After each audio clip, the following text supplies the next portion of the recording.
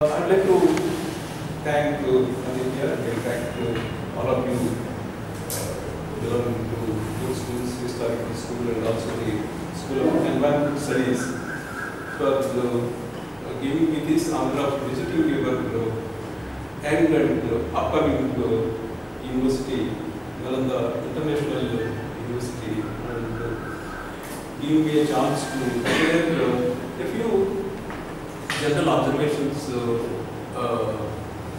about heritage in general. I am not going to talk anything about my own substantive researches in archaeology. I think that will be too tedious for you. On the other hand, I am convinced that although Oriental studies in the Indian context have been there for the last 200 years or more, and I think no occasion should go without remembering the initiative which Sir William Jones took in establishing the Asiatic Society in Calcutta, if I remember, in 1784. You are able to hear me? Yeah? Okay. Otherwise I can raise my voice.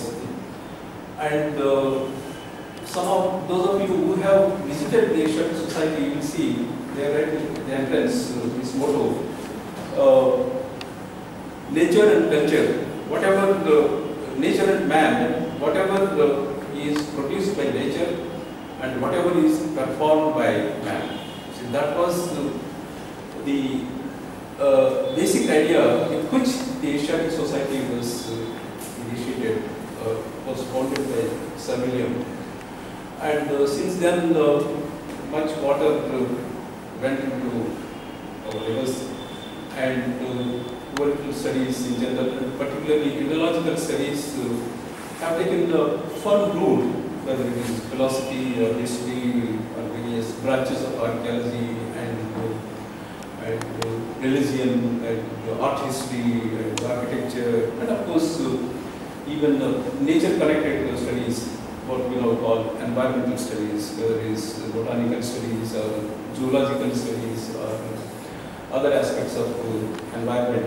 And all these disciplines got academic status when the new universities were established, the first universities in fact in the country in 1957, the presidency universities in Chennai, Calcutta and Bombay. And many of these got academic statuses, and they are driving and their substantial regard to each one of these disciplines, including archaeological, historical studies, philosophical studies, religious studies, and a lot of things have been done. A lot of things probably still need to be done, and academically. But I think you will not. I'm not really so confident to talk too many things from the academic point of view. I think let us keep that topic aside. But today, I would like to.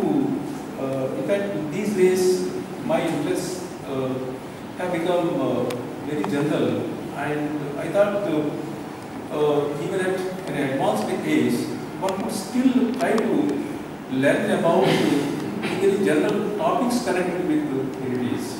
I mean, heritage put in a very, very broad fashion.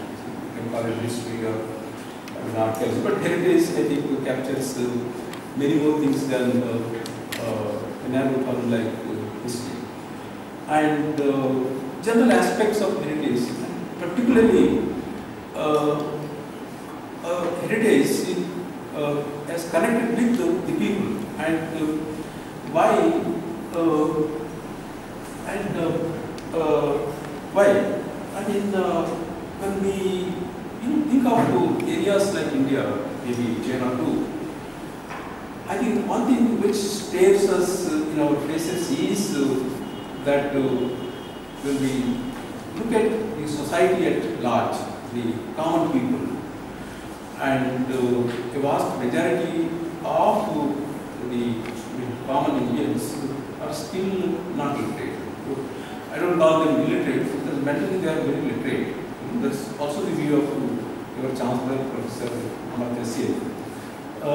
But some or other, they don't have the advantage of what we call read and write literacy. But mentally, they are literate.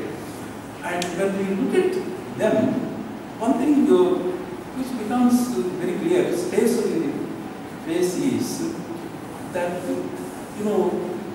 very few of them may be talking about, let us say, theories like Big Bang theory or theory of evolution or, theory of, other scientific theories. But I think almost every Indian and every this man or woman has some idea of the past, some sense of the past. See, and very few of them have had the advantage of going to school, much less colleges, much less university level education. But still, they have some idea, some notion of the past. So, now, how did they acquire this sense of the past? I think some studies have been done. Probably, as you can see a little later, there is something more which we can still do and understand how they have acquired it and how they have used it. But I will go to that. But so, just agree with me for a while that there is a deep sense of the past in every Indian. Agree with me. Later on we can disagree, but let us just proceed with this premise. If that is accepted even for a while, then I think very few efforts, very limited attempts have been made to socialize and humanize our studies of the past. And as I mentioned earlier, very deep academic adventures have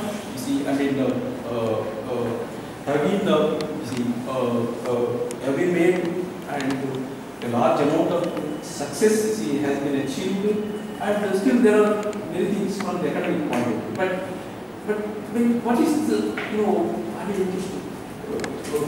what is the sense of the past among Indian people?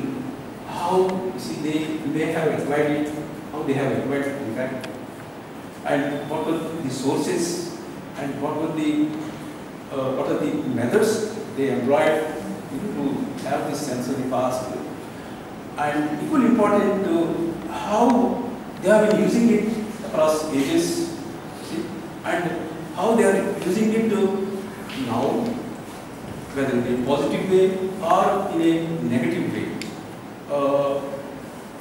I think not almost every one of you, I'm sure, will agree that this is a topic which cannot just brush it aside. See? When they say that this is not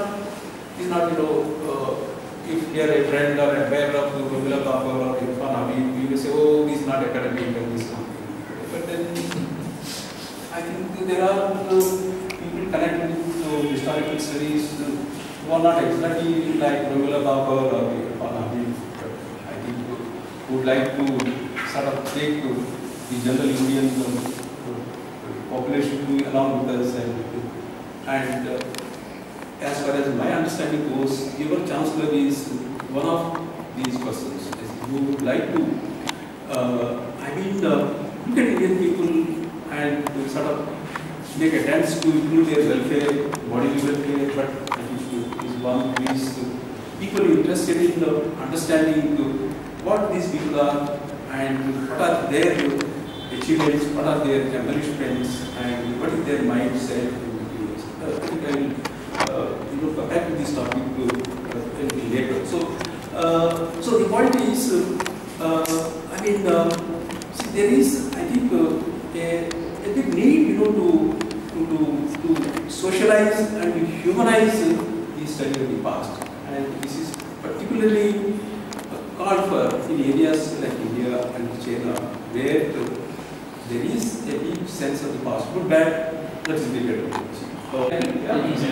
Now, where he talks about the world being divided into 7 or 8 compartments, and they're divided along the lines of like the axis of religion, along the axis of civilization, and he called the Indian areas as coming under the Hindu sort of rubric, whatever that may mean.